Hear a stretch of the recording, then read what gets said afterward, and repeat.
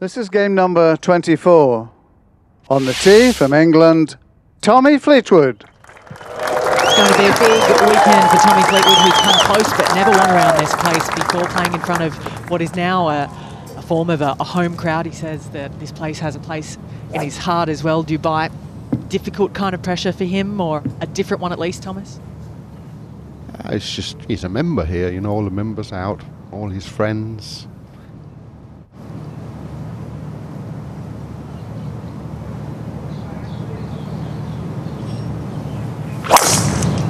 But he feels like he's playing well. We spent a bit of time with him last night. He feels like he's playing great, you know, and just go out and enjoy it and try and win the golf tournament. That's his mindset. Yeah, good afternoon, everybody. This should be fun, shouldn't it? Just over 160 for Fleetwood, and there was quite a bit of air into the faces of the previous groups I've been down here with, but it seems to have died. Well, Tommy's over, he knows this course better than anybody. Got his academy here. 9-iron for Fleetwood. Good one to this back left pin. Just a touch of breeze into it.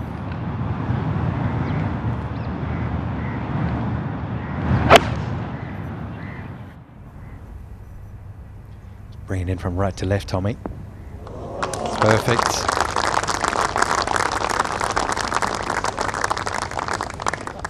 Just swings it so well at the moment, he really does. There's the line from here.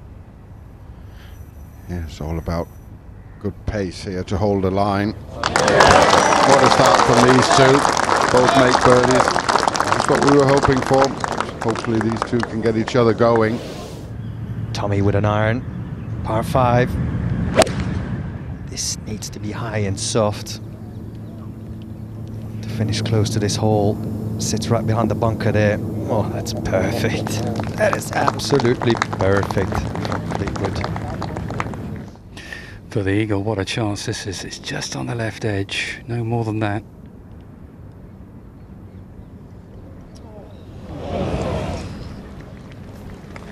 It's going to be Tommy Fleetwood in front, but he'll have company there. He's going to join the fray at 11 under par.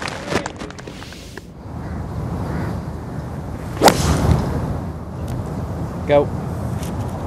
Go. Pitches on the front edge there. Fleetwood finds the green a long way away, but This for birdie for Fleetwood, up and over the hill. Bit of left to right in it. He's read it well.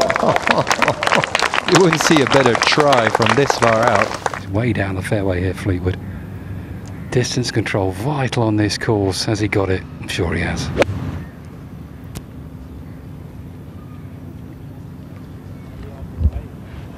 Yeah, he has one player more that finds that little pocket there at the back. Look simple on TV, these, they're not. Yeah, tricky ones to read these. Can he pick the line? Yes, he can. But he's straight overall. Launched it sort of inside right and didn't do anything.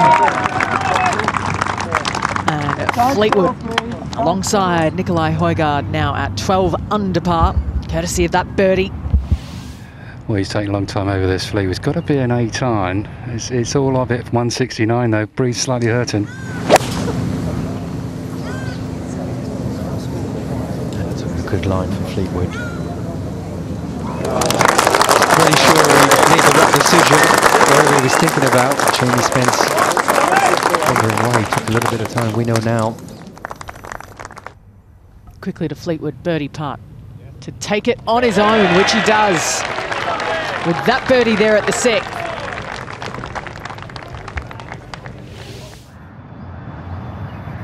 Well, fairway wood for Tommy Fleetwood here, up 7.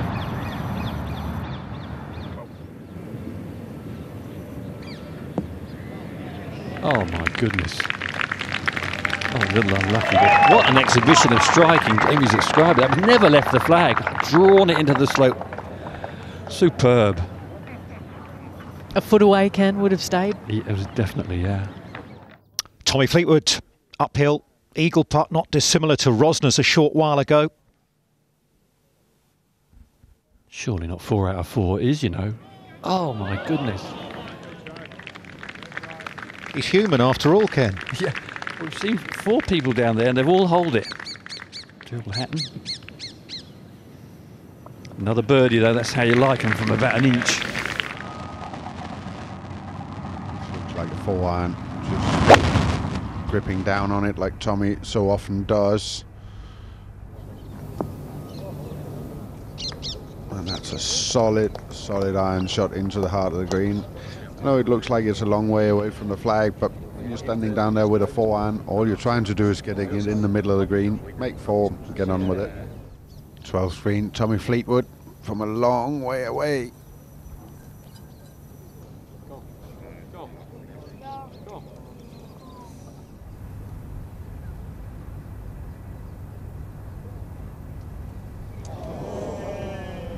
Just looked a little bit of a pull. It was like his hands stopped as it got to the strike. Face closed down fractionally. The first dropped shot today for Tommy Fleetwood. Down the right hand side, turning it over like that. Tommy Fleetwood was just in the middle of the fairway. And it's long as well. He's going to be able to get up from there, I think.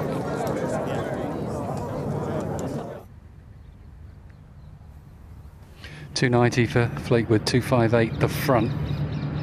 So it's easily reachable for him, but that flag on the right, how brave do you want to be?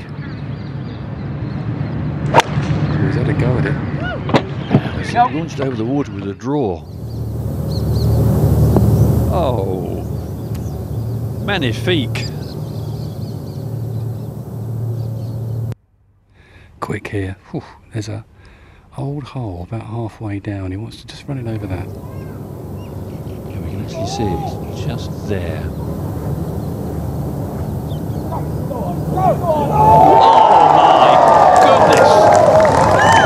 Tommy Fleetwood. What a putt. Who's within 1?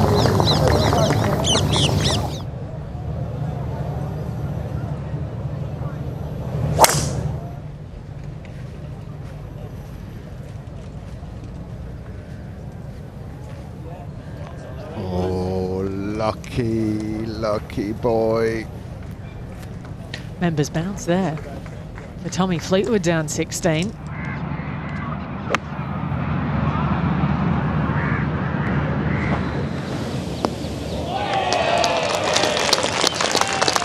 Just about perfect. It's getting closer as well for Fleetwood. Another great look at birdie for Tommy.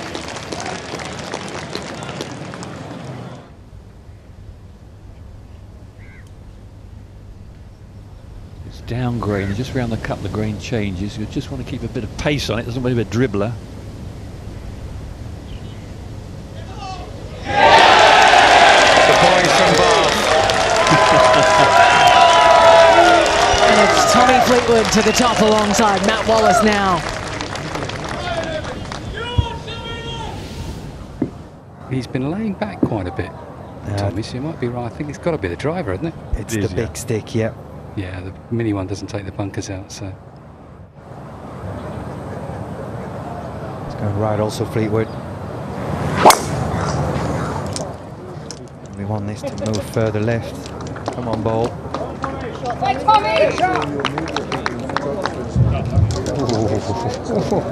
Tommy Fleetwood. Aiming for the right fairway, just hitting the left-hand side. And it's sitting like a lollipop. It sits in the first cut. You could almost hit a driver from where he is now. He'll have, of course, a lot shorter than that into the screen.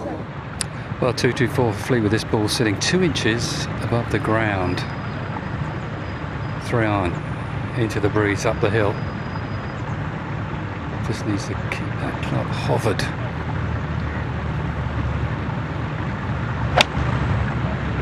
Oh no. My goodness, is he getting lucky again? Oh. Well, we've seen that from somebody else on the first day, if you remember, Ken. Thomas Rory McIlroy twice. Looks like he's going to play a sort of medium-height grippy one by his practice swing. You know, I was just about to say, you know, we saw when Tommy took his practice swing the amount of grass that stood up, so that was clearly playing into the grain, where the precision of your strike needs to be perfect. This is pretty quick, the last bit as well.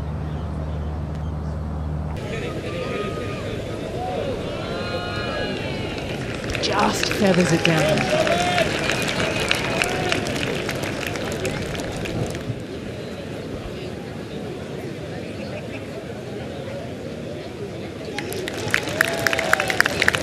It dropped for Tommy Fleetwood, he too with a 66.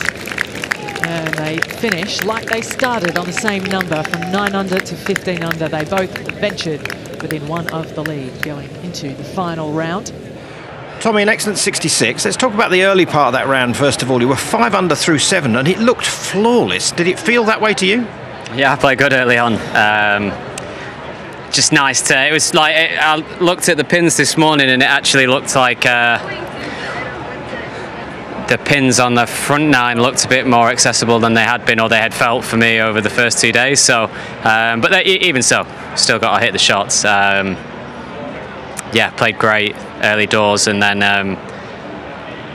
not that I was very far away there through the middle stretch of the round, but then it sort of just felt like it got a bit trickier. I missed the fairway by a couple of yards on a couple of holes. That makes it so much more difficult out of this rough, and had to hold on for a bit, and then yeah, you know, there was a score out there from what you've seen with how people played out there, so it's always good to be one of those that get it going. You talked about the little quiet spell you had in the middle of the round, but things burst back into life with an eagle putt at 14 from a different postcode, basically. Just describe that one for me. Yeah, I felt it's one of them putts that you sort of you half fancy, because you just have to hit it down the hill, and you know, like, sort of you hit it somewhere down the hill, it's always going to be close. Like Viktor nearly holed his from a similar spot for birdie, but it's also very three-puttable, and it's just one of those that can go either way. It looked good for a very long time, and it was nice really, because the round had got a bit tricky. 3-putted 12, 13, I didn't hit a bad shot again, inches out, made a good up and down, and then yeah, an eagle just out of sort of hit 2 good shots onto the green, but still, like, you'd have taken a 4 and an eagle just sort of set us back on track. Second here in 2019. You said yesterday this one's close to your heart. Thoughts on winning it tomorrow? Well, it would be great. I'm very happy with the fact that you get to the very final day of the year, and I'm still playing well, still feel fresh, still feel very motivated, and I'm in contention. So I you know, take a lot of pleasure out of that. I think it's easy to shut off when you get so far down the season, but kind of pride myself on going all the way. And yeah, we'll see tomorrow. It was great today. You know, out there we're playing with one of the best golfers in the world and trying to go toe-to-toe with Viktor. So I'm just looking forward to more of it tomorrow. It's been great so far. Appreciate your time. Play well tomorrow. Thanks, Tim. To watch another DP World Tour video, click here, and to subscribe, click here.